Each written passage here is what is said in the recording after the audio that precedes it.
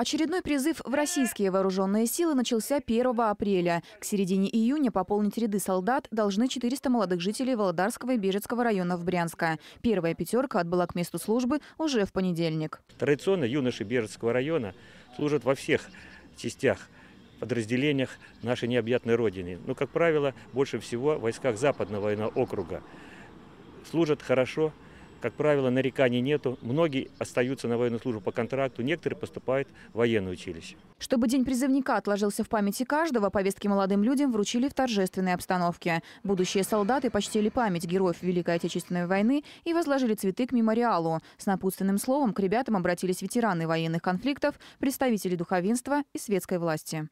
Хочется пожелать вам хорошей службы, а вашим родителям не волноваться за вас, а дождаться здоровыми, умными, окрепшими и готовыми и в дальнейшем пойти на работу или служить нашей Родине. Большинство призывников, как выяснилось, в армию идут с охотой. За плечами многих учеба в престижных вузах и спортивное прошлое. Однако ближайший год парням представляется переломным. Возмужать, стать полноценным защитником Отечества и получить новую специальность – цель каждого из призывников. Мне сказали, что поступлю в морскую пехоту. Как вы встретили такое? Ну, я рад, я хотел всегда служить в каких-нибудь хороших войсках.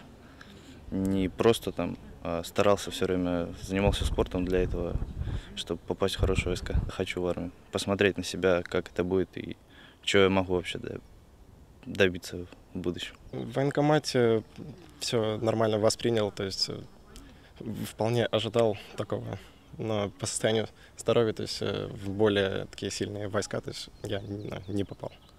И поэтому, вот, как определили меня, так оно и будет, пускай. Перенестись в армейскую атмосферу молодые брянцы смогли на базе пейнтбольного клуба. Ребятам дали возможность попрактиковаться в разборке автомата Калашникова, пострелять по мишеням из лука и сыграть в военно-тактическую игру «Лазертаг». Светлана Маркелова, Владимир Шелободов. События. Брянск.